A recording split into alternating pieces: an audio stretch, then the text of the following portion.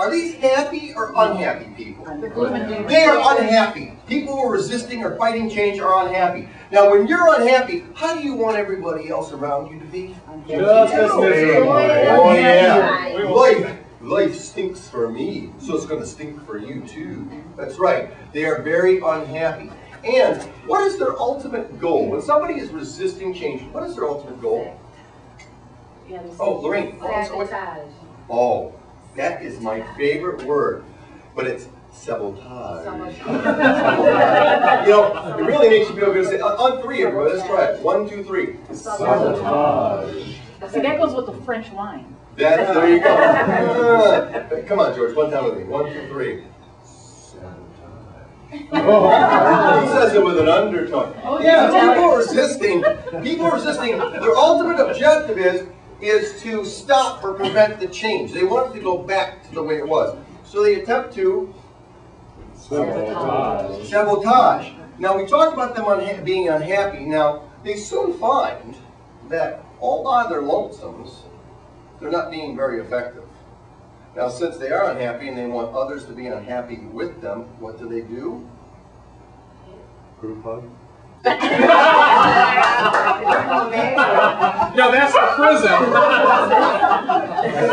That's a different cell block.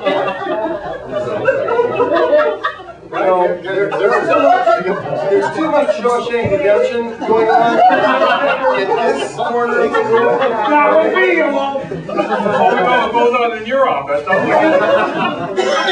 But in a sense, they do want a group hug because they realize by themselves they are not being effective in sabotaging, right? So what they do is they try to recruit others, don't they? You know, they are actively recruiting because then they want to establish or complete a coup d'etat. All right, there you go. Yeah. So what's that? It's coup d'etat. Aren't those smells like Coup d'etat. Coup d'etat? Well, if it's sabotage.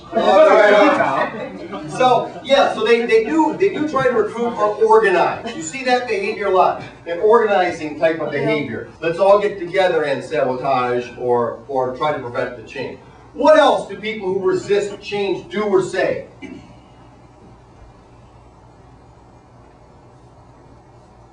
Think about their behavior, say, in meetings. How do these people behave in meetings? They might not say anything. Yes, Lloyd. There's a lot of people. You see this a lot. People that before were rather active in meetings. Right there. See what Lynn's doing? Right here. Classic. Sulk. They sulk. They.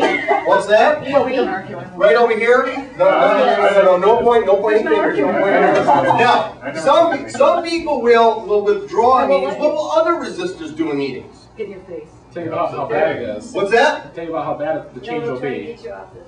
They'll try to get you. Oh, they'll try to sidetrack meetings, or they'll get very aggressive. They will attack. So you see both of those behaviors. What else do they do? Think about common work things. Think about email, for example. What are their emails like? A lot of times it's an email campaign. And what else? Here you go. Lorraine, why did you leave your last job? Bill? She didn't like you. No. What else do they do? Okay, I got your number. What else? Oh no, it's just Are you just posing? All right. maybe I should change tables. Come on over here, boy. You're safe for next to Bob. Any other thoughts about what these people do?